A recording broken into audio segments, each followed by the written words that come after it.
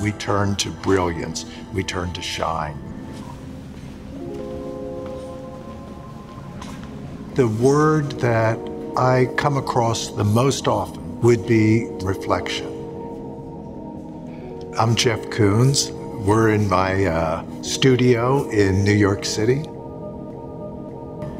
When I think of reflection, I think about abstraction.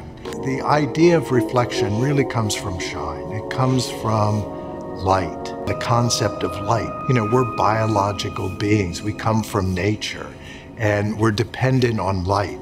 A flower turns itself towards the sun. Ah, interesting. And how does the creative process of your work, how is it influenced by theory?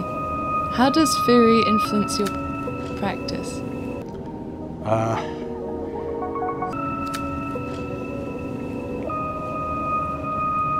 I think a lot about my work before I make it.